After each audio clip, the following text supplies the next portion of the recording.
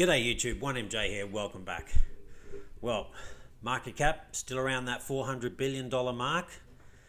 GWE, so gas prices have come down so far. I can't believe that. 17 for gas at the moment. That is unbelievably cheap considering the 200, 300 it was at not that long ago at all. So that is great for anyone who's using Ethereum at the moment.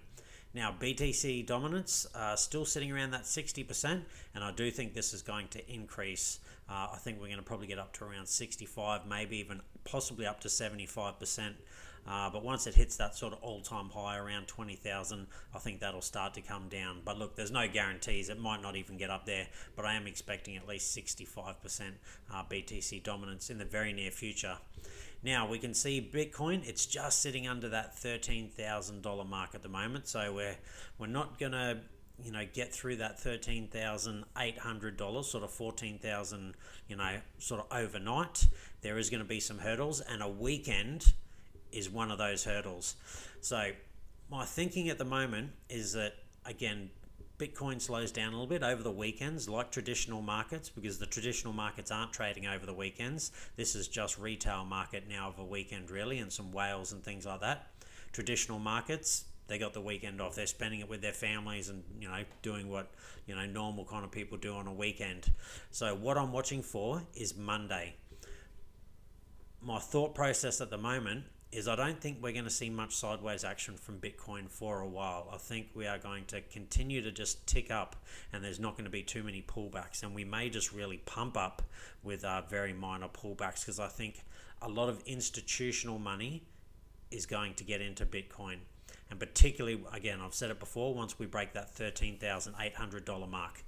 But if we don't really pump on Monday, then I think maybe this pulls back to around the $12,500 level. That's my gut feeling. So let's have a look at the BTC charts.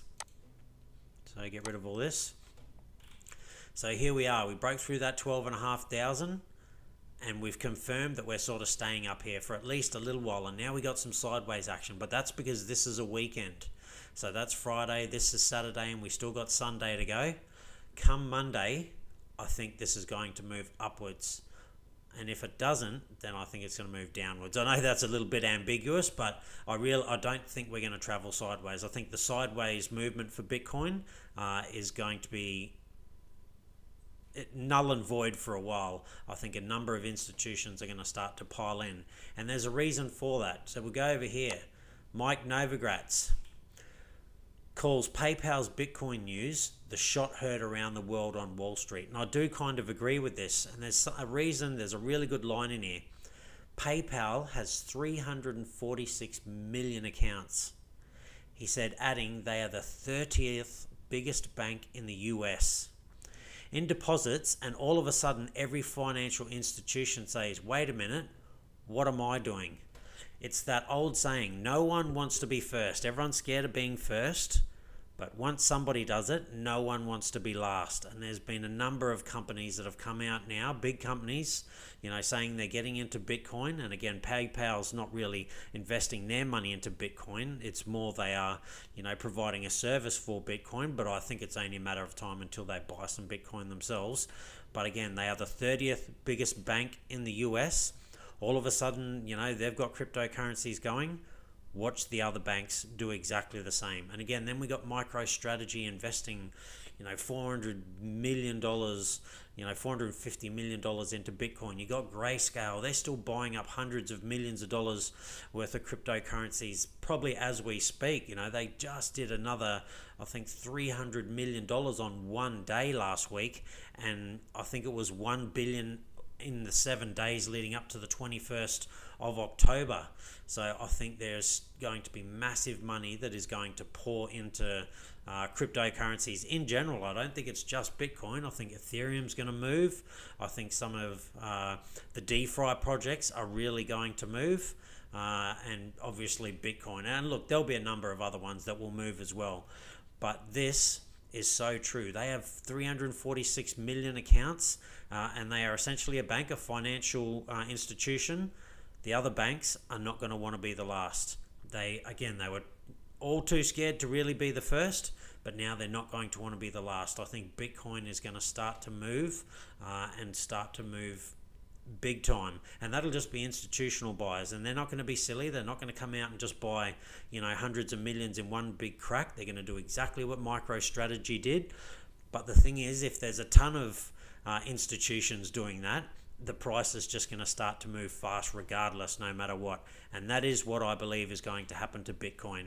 So again, we come back over to these charts. I think on Monday, this is going to start to move because the institutions, again, they've got the weekend off, so it will slow down over a weekend. That's not to say there isn't institutions buying Bitcoin right now. It's just they're not doing it via the traditional kind of channels, I guess would be the best way.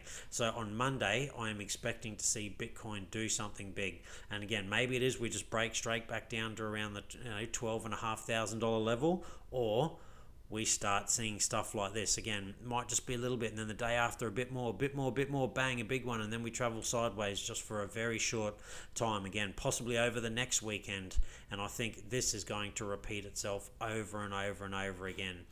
And we're not too far off this $14,000 level, and once we crack that, it is going to move fast. It is going to move very fast. I actually, I predicted that we're going to, once we get through here and confirm that we're through it and it's not a fake out that breaks above and then falls below, that we actually close, one or two candles above this green line. I thought maybe we might reject off the 20,000. I don't think we're going to. I think we're going to absolutely blow through this 20,000. Once Bitcoin confirms that it has cleared this 13,800, and again, we just rounded up to 14,000. Once it confirms that it's through there, that is going to be the key for all those institutions that are still sitting on the line and are still not sure. Again, they don't want to be the first, and they won't be the first, but they don't want to be too early, and then, if it all goes wrong, have everyone laugh at them. That's the way they'll be thinking, and look, that's a smart way to think when it comes to investments sometimes. If you're the first and it doesn't work, people laugh at you. But if you're the first and it works, then everybody, hails you as, just a real smart investor. So it's that double-edged sword, and you really have to be careful about where you want to sit in that. Look, for me, because I'm an investor, I generally don't jump into things that don't have any track record. It's not that I never do it, but I rarely do it. And if I do, I only put a tiny amount into it. I never put, again, that whole saying, more than you can afford to lose. Bitcoin, I believe in it. It's been around for a long time. I don't think it's going anywhere. And I think everything that's happening at the moment proves that. Mass adoption is occurring right now. Ethereum, again, same thing. It's been around for a while. It's been tried and tested. Now, we're still waiting on ETH 2.0, and there is news that maybe the contracts for that are being pushed back a little bit, where you can send your ETH over and change it into ETH 2, not the staking part. That's still not available.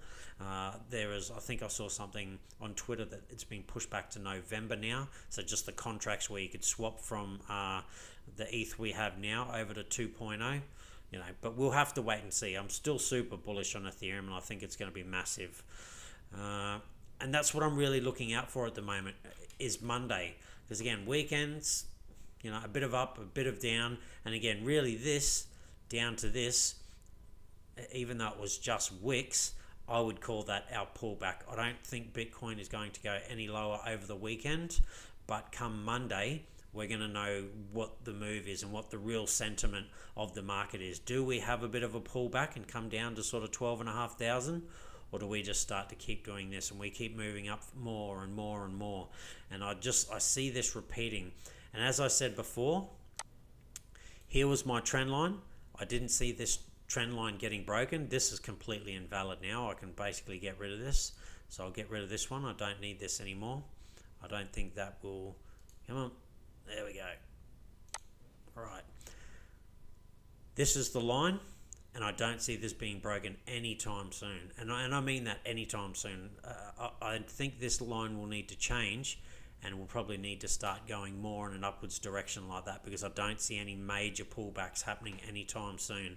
I think anyone who sells Bitcoin at the moment, and even the whales I think would be clued on at the moment, that it's a dangerous move for them to try and create panic, so everyone panic sells their Bitcoin and then they buy it back cheaper, because I think it's just going to be snapped up. And I think even the whales know right now that they are best to just hodl, because if they do try and manipulate the market to buy it cheaper and it doesn't work, then they've, I guess technically they probably wouldn't have lost money, because I doubt they bought it at these prices anyway, but they will just be, losing, more potential earnings. So I don't think there's going to be any massive pullbacks at any time soon. It's not to say never. I think at some stage there will definitely be, once it gets to the certain price where people are happy that, look, if I get it wrong, I will lose some money, but that's all it'll be, is just a little bit of money. They won't be losing, sort of mass amounts of Bitcoin. So for instance, like MicroStrategy, they bought in around sort of $9,000 on sort of average. I think they said 9,100, 9,200. I think it was 8,900 through to 9,200 was their average price range for buying into Bitcoin. They're probably unlikely to try and manipulate the market until that's at around about, let's just round it off and say 100,000. It could happen earlier or it could happen later, because at that point, if they lose a bit of Bitcoin, it's no big deal. Whereas now, if they try to manipulate the market, they would have to sell a fair amount of Bitcoin, and it's highly likely that they wouldn't be able to manipulate it enough. It'd just simply be bought up.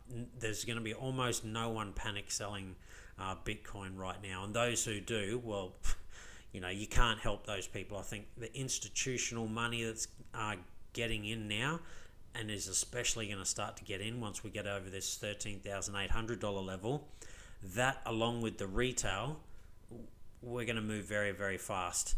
And again, I was thinking, we might not see 100,000. I change my mind every day at the moment. It's hard to know. At times like this, when I see how much Bitcoin is really starting to move now, and again, PayPal getting in, and just other big institutional buyers coming out and saying all of a sudden, yep, we've bought some Bitcoin. And again, Paul Tudor Jones being bullish on Bitcoin. I think this is the one. This is the cycle where it does reach mainstream. I mean, it already sort of is with PayPal, but I mean that it really does just get mass adopted. I don't think Bitcoin is really going to be used as a form of payment. I think it is definitely going to be a store of wealth, but it's not to say people won't ever buy stuff with Bitcoin, because look, some people will in certain areas, but I think more a store of wealth is what it's going to be, and people are just going to be putting their money into Bitcoin. And yeah, maybe 100,000 is going to be really a low target for what the height of this run could be. Maybe a $500,000 Bitcoin, who knows? Yeah, it's just too hard to know. It will really depend how much institutional money gets in. Again, no one will want to be last, and maybe they'll all pile in, and maybe in this one, only some of them sort of pile in, and the ones who are a little bit too late, they simply hold off and do their research and go, right, I'll wait for the next bear market. But, at the moment, I think the bottom of the next bear market, I don't even think it'll come down to our old all-time high. So I think 20,000 will still be sort of cheap Bitcoin in the grand scheme of things. But, that narrative may change. I'll just have to wait and see. But just the feeling I'm getting from the market at the moment, and all these big players getting in, again, big players aren't going to get into this stuff if they think it's way oversold or overpriced. They're only going to want to get into it if they think it's cheap and a good buy, i.e. basically a steal. And that's what's still happening at the moment. And again, Grayscale, just the last 7 days up until the 21st anyway, they put another $1 billion into cryptocurrencies: Litecoin, Bitcoin Cash, Ethereum Classic. So they still think that it is absolutely dirt cheap. And I mean, look, they sell it at an absolute premium anyway, but there's still people that are happy to pay basically twice as much as what it's worth to Grayscale on that to take custody of it. And again, even they are somewhat considered the smart money. So if they're still piling in at the moment, it makes me think that the peak of it, it's hard to know exactly where it'll be, but I don't think the cycle low of the next bear market is going to come down to where we are. So I think it's still going to be above 15,000. I don't even think we'll come back down and touch this old all-time high of 20,000. But, who knows? I could be wrong. All right, let's just quickly go have a look at the markets. Were there any big losers? Well, we'll go winners first, all right? Elron making a good move. Ocean Protocol doing all right. Yearn Finance finally making a bit of a move up, which is good for them. They definitely went down a lot from where they were. I think that was 34,000, 40,000, and it's down to 15,000. Crypto.com, good 24 hours for them, but they still really have just tumbled and come down quite a ways, and we'll have to see whether that lasts. Chainlink, so again, starting to creep its way back up. So anyone who panic sold their Chainlink, maybe that wasn't the smartest thing to do, but again, none of what I say is financial advice. It's just my personal opinion. I bought some more Chainlink a little while ago, and it went down a little bit.